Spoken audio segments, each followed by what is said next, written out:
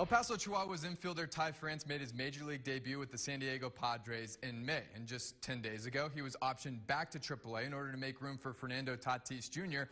coming back from the injured list. France, well, he's picked up right where he left off in El Paso. He was named Pacific Coast League Player of the Week for the second time this season after hitting .476 with 6 home runs and 9 runs batted in. He also homered in 5 consecutive games and is just about as dialed in as you can be at the plate right now. And oh, by the way, France is currently second in AAA All-Star Game vote at first base.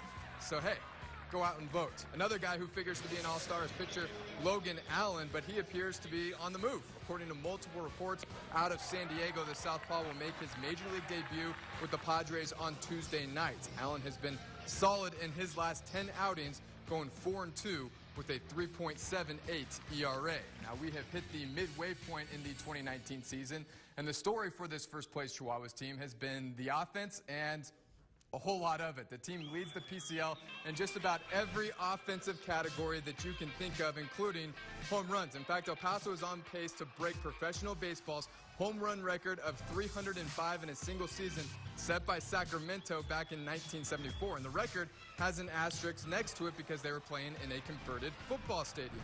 Manager Edwin Rodriguez says baseball, well, it's come a long ways.